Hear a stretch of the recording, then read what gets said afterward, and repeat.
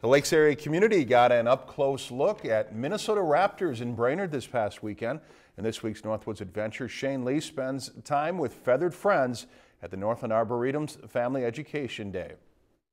The Raptors Center provided some special guests for people to see in Brainerd Saturday. As the 300 human visitors observed the beautiful birds, the Raptors returned the fearless gaze. She's helping, she's looking at you anyway, no matter where I put her. The Raptor Center heals injured birds and returns them to the wild when able. The stars of the educational show cannot survive in the wild for various reasons. Most of what we're taking in with the birds are human-caused injuries, car collisions, power lines. The program featured a peregrine falcon, a red-tailed hawk, a bald eagle, and a great horned owl. One of the most commonly known and slightly exaggerated characteristics of the owl is how far around it can rotate its head. Now, it can rotate 3/4 of the way around, and that's very important because it cannot actually rotate the eyeballs in its eye sockets. I like how they look.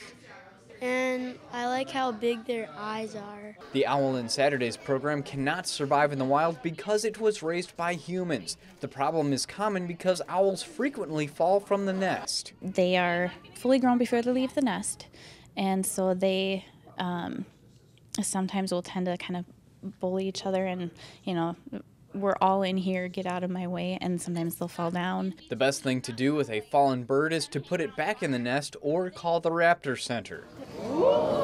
We can actually put them in a foster nest because mom and dad can't count.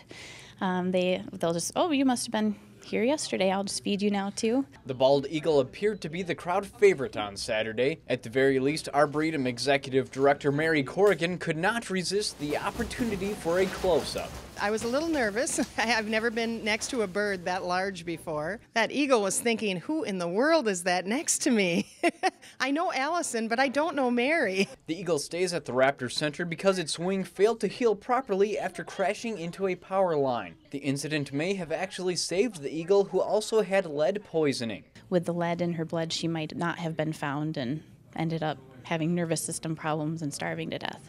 The falcon has not fully recovered from being shot. The Raptor Center does not know if it was an accident or on purpose. The red-tailed hawk is the only bird in the show injured by natural causes. The hawk obtained West Nile virus, which led to blindness in one eye. She wasn't able to hunt anymore, and so then she was starving.